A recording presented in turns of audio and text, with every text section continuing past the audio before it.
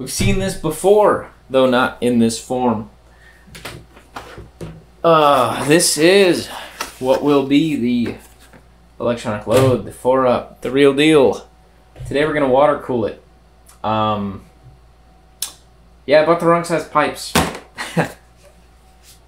And basically, when I saw that we got the wrong size pipes, tubes, whatever you want to say, I thought that was a great sign that, you know, I shouldn't just rush through these things. You know, I should take you along for the journey and really, I don't know, just share the experience with you. So, got some PVC tubing that is the right size. And we're going to install this in the system and ultimately get her all ready to go.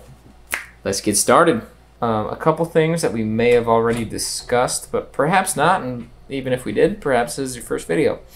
The keen-eyed among you might be thinking, hey, shouldn't there be some star washers between that board and those contacts? And to that I say, yeah, probably. But I don't have those on hand at the moment. Yeah, it's basically just power supplies installed where the power supply is supposed to go. We got that 24-pin connector coming up top, and power to the pump and the fans and all that. We've just got the correct size tubing, then a bunch of these pipe clamps. In retrospect, you know, like for example, this one up here in the radiator, probably gonna need to pull the radiator out to actually install the tube. But before we do that, I want to just trial all of the tubing runs, kind of get them cut and installed. And yeah, basically I'm going to throw on some music. We're going to time-lapse this and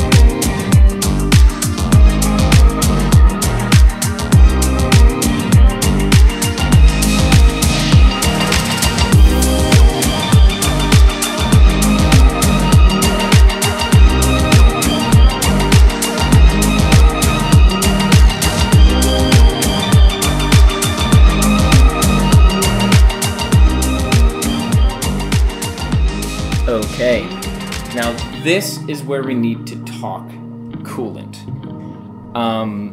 Now, some people would tell you that I'm insane because this is automotive antifreeze and this is a mixed metal cooling loop. What are we doing? Well, you see, some will tell you this will make your system die. Some will tell you you need to dilute this. Some will tell you it's fine. Some will say it's not. Some will say it's better. Some will say it's worse. But you know what I think? I think there's enough people conflicting on the internet that it just makes me disappointed. Like, I'm just disappointed when I look into whether or not this will work. So here's what I did. I went online and I took a look at some of the available information about the plastics. This is PVC. This is like a clear PVC, or clear vinyl tubing, or whatever you want to call it. These blocks are made of copper. These are aluminum rads, and the plastics used in this pump, including the acrylic, are shown to not have any appreciable effect when left in contact with propylene glycol, which is what's in here, for 30 days. Now, they didn't say what happens more than 30 days after that. Maybe things will get brittle, maybe they'll just be fine, but the reactivity of these plastics to this coolant is almost none. I can't think of a better coolant. Basically, every coolant available for PC water cooling does not allow for mixing metals, and this coolant does. So we've got aluminum and copper together, and I think that using aluminum and copper together with a coolant made to use aluminum and copper together, or highly reactive metals, anti-corrosive agents that are going to be very, very important, I think that's going to be better than using something that's made for PCs. In this case, after all, this isn't a computer. This is an electronic load. This, my dear viewers, is the point of no return. Is there something I forgot? I don't know. I guess we're about to find out.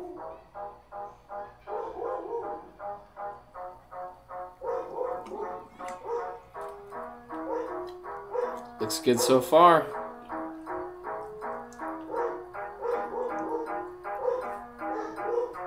Even Luna's celebrating. Oh goodness. Oh goodness. Oh goodness. Oh, I just spilled that all over the place. Oh, I forgot a critical piece about filling a water cooling system.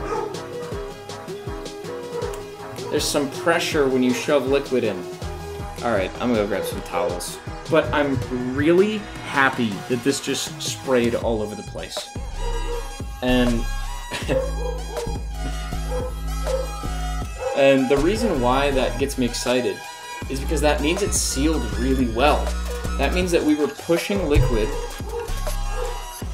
and you can see the air like fights. The air needs to fight its way back out. So basically I'm just keeping this tube as high as I can, trying to get it to trickle down so it doesn't actually make a seal, and let's the coolant back out. Yeah, this seems to be working really well. I'll just keep trying this. Honestly, we're pushing a lot of fluid into this system. This is awesome. So in true EE for everyone fashion, this is my first time building a water cooling loop for any purpose, PC or otherwise. Isn't that exciting? I think that's exciting.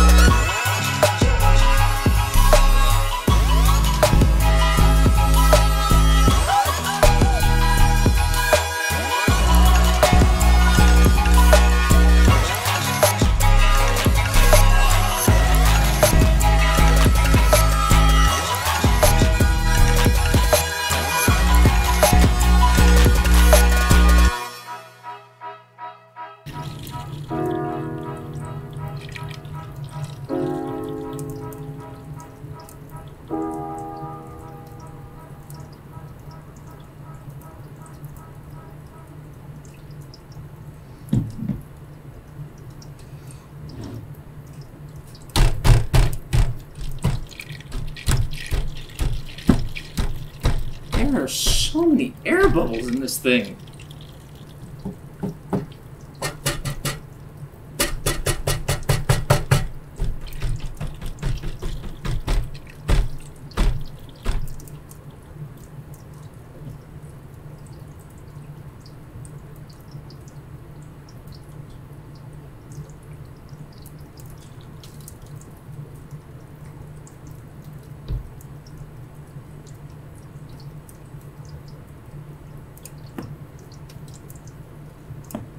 It's a cool milestone. It's a really cool milestone. Here's what I'm going to do. I'm going to let this thing run for a little bit longer. I'm going to let this loop get out all the air bubbles. And once that's done, we're going to throw the side panel on this thing. We are going to test this device. And hey, I'm so excited that you were here today. I'm so excited that you took this step of the journey with us. And if you like this video, let me know by hitting that like button, getting subscribed, or leaving a comment down below. We're going to have some great testing videos coming up in the days, weeks to come. It's going to be great. It's going to be great. I can't wait to find out how the coolant works. I can't wait to find out how good the thermal performance is if we start tripping the over temperature protection. We've got the LED indicators that'll let us know. But, woo! Yeah, those fans turn. Alright, good. Yeah, that one's on. Yeah, I can't wait. I can't wait. So, anyways, if you want to make sure you don't miss it, hit that like button, get subscribed, and maybe check out the links in the description. I'm sure we'll have some schematics or links to some of the stuff that we used down there. Fantastic. Alright. Well, that's all for now. And most of all, I hope that you learned something great today, and I hope to see you again soon. So thank you for watching Eat For Everyone. Thanks for staying till the end. Bye!